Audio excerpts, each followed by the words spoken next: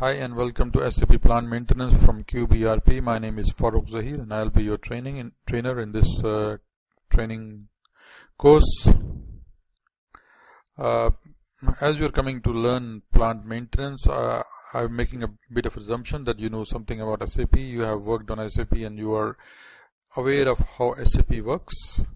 So if you still, you're newbie on SAP, drop me a note and I will try to send you some document or maybe create another small introductory module. So let's start with plant maintenance. Plant maintenance is one of the logistics module of SAP. Basically it automates all the process of maintenance. It records the problem and the solution. You can schedule routine maintenance, maintain the location of your equipment with their history, the cost of maintenance in terms of labor and parts. This also helps you to reduce the failure points in your plant. Overall, it's fully integrated with materials management, FICO, QM, and PP. Let's take a look at SAP screen. So this is SAP. I will just increase the size. So in SAP, we can go into logistics and see where the modules are sitting. In logistics, we've got materials management, sales and distribution, logistic execution, production process, and plant maintenance. So this is where plant maintenance is sitting. So in this course, we will look at the SAP organization structure and the plant maintenance organization structure. So just an understanding on how the organization structures have been set up and how they integrate with each other. Once we have done this one, then we will cover the main process that I will cover in this training are the business transactions, starting from master data. We will be covering on the different aspects of this module, the different transactions, look how they are working individually or in integration with MM, FICO, QM, and QM. And after this course, after the covering of business processes, I will give you a list of PM transactions, guidelines on finding different tables in PM or other, and also we will take up some of the configuration. So let's start with the organization structure. So the organization structure that we are going to look at is basically the logistic organization structure. So what we're looking at is a controlling area, company code, plant, storage location, the purchasing organization. This is what we need and this is what we're going to cover. I can show you as a part of our introduction like where this organization structure or the objects are created. So look, we need to go into the configuration, which comes by transaction code SPRO. So in SPRO we go into the reference IMG, and then in the enterprise structure, under the enterprise structure we can look on the definition. So this is where we define where the company code is defined. So the company code is defined here, business area is defined here. So all the other, this is financial accounting, controlling. This is rather always done by financial. FICO guys, logistics.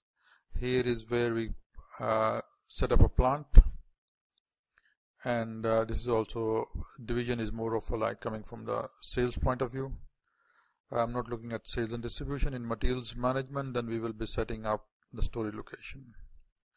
And once these are done, then we have a small configuration to be done in the plant maintenance side. So we have got this one.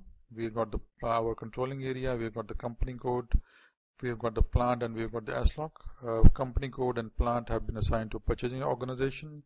So in this case, if we need to create a purchase order to buy something for us, say item or a part. So what we need to do is, we need in the plant maintenance, as I said earlier, we have a bit of a configuration. So what we need to do is we need to maintain a planning plant. Planning plant is basically nothing else but a place where all of your planning is done.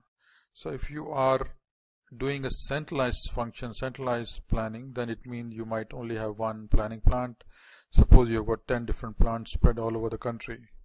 All have got equipment and which you want to maintain, but you are doing only your maintenance at one planning at one central plant.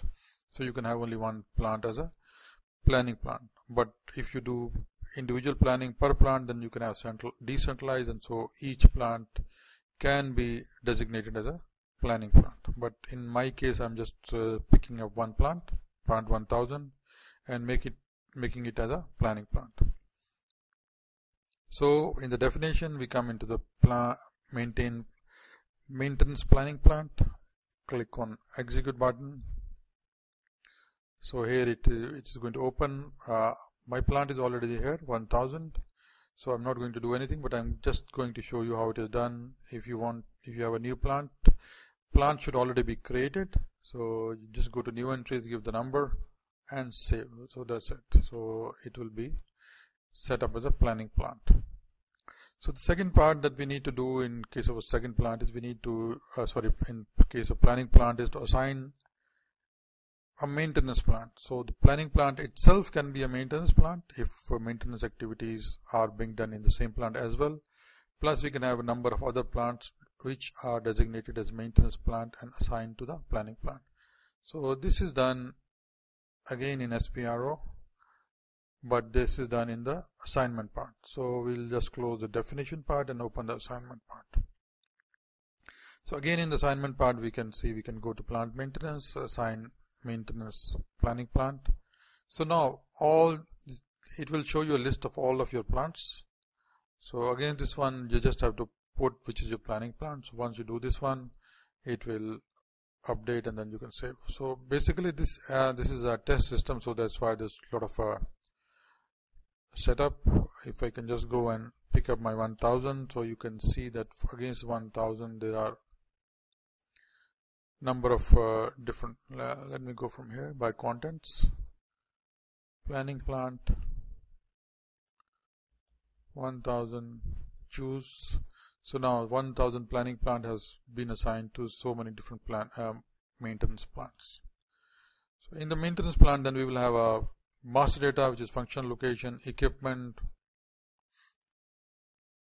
So basically we can define a plant maintenance into 3 different broad categories: master data, planning, and execution. In master data we have function, location, work center, equipment, and task. In planning we've got single cycle, maintenance strategy, multiple counter plan, scheduling of a plan, notification, order creation, etc., etc. So we will cover everything and then go to the configuration, etc. So that's about it for introduction. So, and I will see you in the next session where we start to look at master data. But before the master data, I've got another small topic to cover, which will be the creation of a factory calendar and assignment of the factory calendar. Thank you. See you in the next session.